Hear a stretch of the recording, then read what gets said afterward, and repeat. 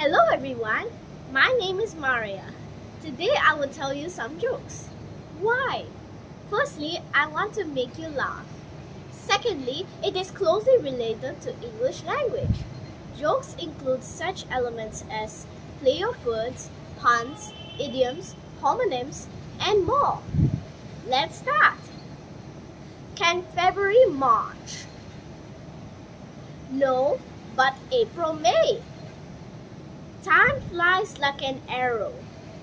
Fruit flies like a banana. What started with T, ends with a T, and is filled with tea? A teapot.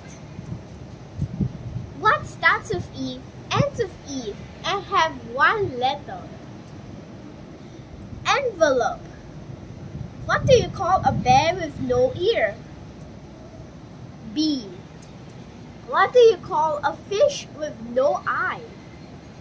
Shh.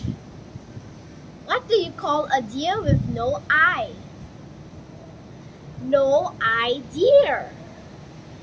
Why is Cinderella bad at playing football? Because she keeps running away from the ball. What did the pirate say on his 80th birthday? Aye, matey. How do you organize an outer space party? You plan it. What did the angry hedgehog say to his enemy? I'm going to quill you. What's more impressive than a talking dog?